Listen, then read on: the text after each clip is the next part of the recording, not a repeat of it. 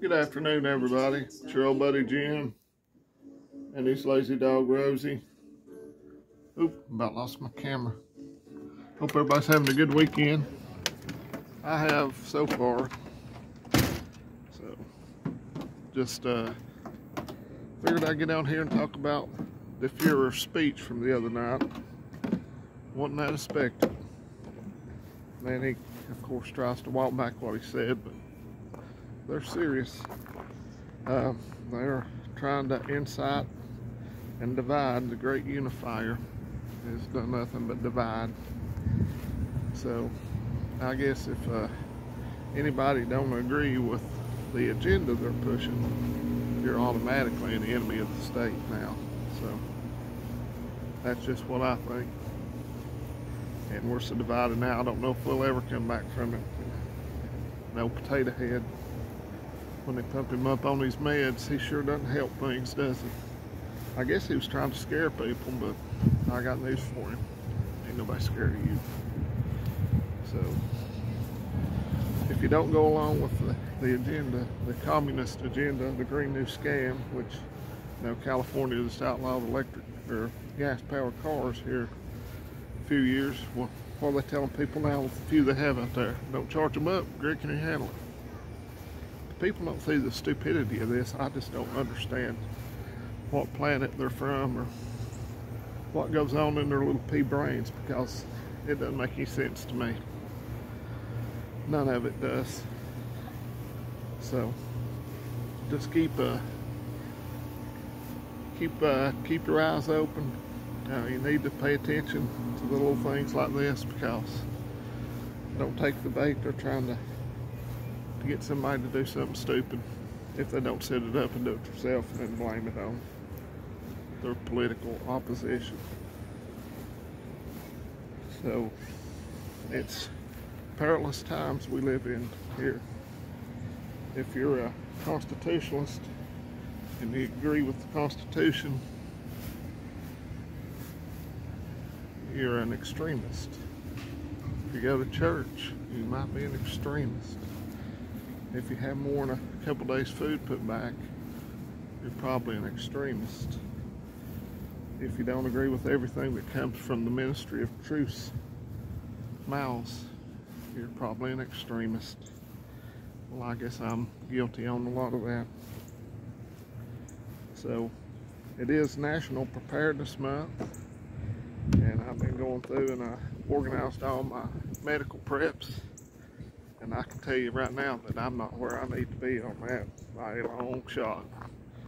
So, looks like I'll be going out and looking for some more stuff to supplement those. I do have a Bear IFAC from Refuge Medical, and I really like that. And I've been saying it for a while, but I need to go to the American Red Cross and take a first aid class. I'd like to take one from Bear Independent or Patriot Nurse, but just don't have that much free time. Too far to drive, I guess. But I am weak on my medical preparedness, so I need to address that situation. But anywho, it's not a bad day here in Upper East Tennessee. So, oh, that's another thing that'll make you extremist if you fly Old Glory. So, looks like we got a lot of extremists here in my little area, doesn't it? So, just keep your head on a swivel. Try to discern all this crazy information that's coming at us at 1,000 miles an hour the best you can. Just keep on preparing, keep on getting ready. Keep being an extremist, I guess.